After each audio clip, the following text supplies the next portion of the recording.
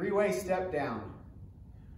So get a box, something low, something that's adjustable if possible.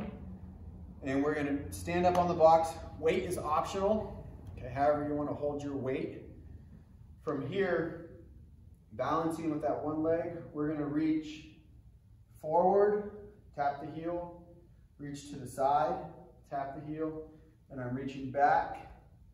I'm not pushing off my back leg here. I'm just tapping and then coming up, all with that top leg. Each time I step up, make sure you're finishing the step up, so you're squeezing your butt and leg here. We don't want to do a half reps like,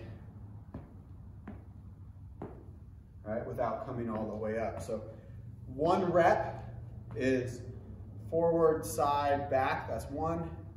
You'll do however many reps per side as I have designated. So again, forward of the box, side, and then back without pushing off, finishing that step up each time. When you're doing this, make sure your knees aren't caving in, okay? Keep that knee out with that second, third, or fourth toe, so outside the big toe.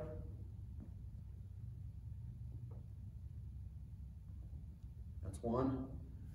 And then I would do that 4 or 5 times, however many are on the paper.